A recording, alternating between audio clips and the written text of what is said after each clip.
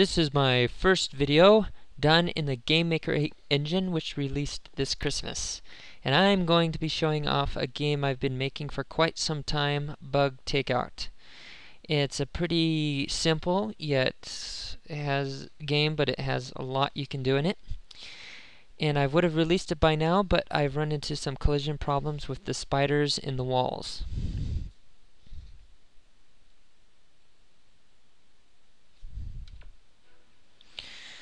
As you can see on the menu, we have a lot of things happening. You have troops throwing grenades, and we have bugs laying hives and battling each other. This game can be played with Xbox 360 controllers pretty easily, and also it can play 4 players. If you both be humans, it'll be a human campaign. If one is a human, one is a bug, then you do battle mode. Or you can both be bugs and do the bug campaign. For now, I'm going to do the human campaign. Difficulty can be changed per level. If it's too hard, you can always change the difficulty on the next level.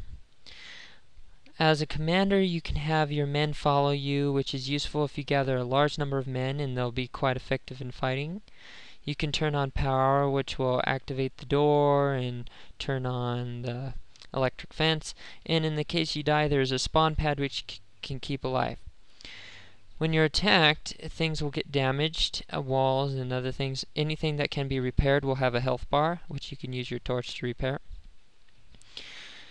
And there's other things you can use in your advantage during a battle. You can use your barricades, which on some levels is necessary to survive. You can shoot over them. You can also ride vehicles. 2 players can actually ride in these tanks. As you can see, I broke through these crates, and in the mystery crates there are some weapons. Let's see what they are. Just have the old pistol. I can pick up this gun. Interesting little weapon here. This is the splitter gun.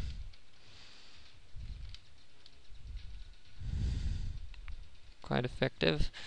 I'm on a harder difficulty, so these bugs are harder to kill.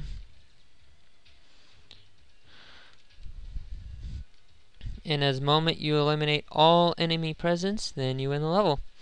Levels can get quite intense with up to 500 bugs on the screen at one time, and it's pretty fun to play with friends.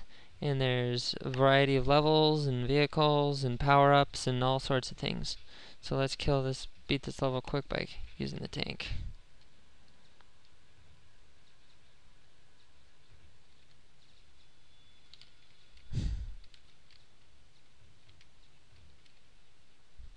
And there we go.